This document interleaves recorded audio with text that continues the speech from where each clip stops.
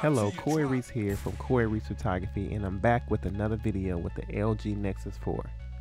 With most camera tests showing mostly places and things, I decided it was time to test it out with people. Not only are we testing the camera with a live person, but I'm raising the stakes with the green screen test. I wanted to see if the Nexus 4 was able to capture the light well enough in order to keep the person out and add a new background. I filmed the beautiful model first using the Nexus 4 and compared it to my Canon G10. Let's take a look at the Nexus removed from the green screen, filmed at 30 frames per second. Now, the Canon G10 at 24 frames per second. Here's both together. Now here's one last clip. This time, I took away your advantage and made them both black and white to see if you can tell them apart.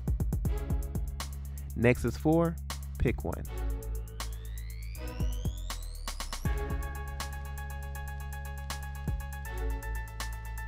I hope you enjoyed the video. Make sure you click like and subscribe. Until next time, Reese Photography signing out.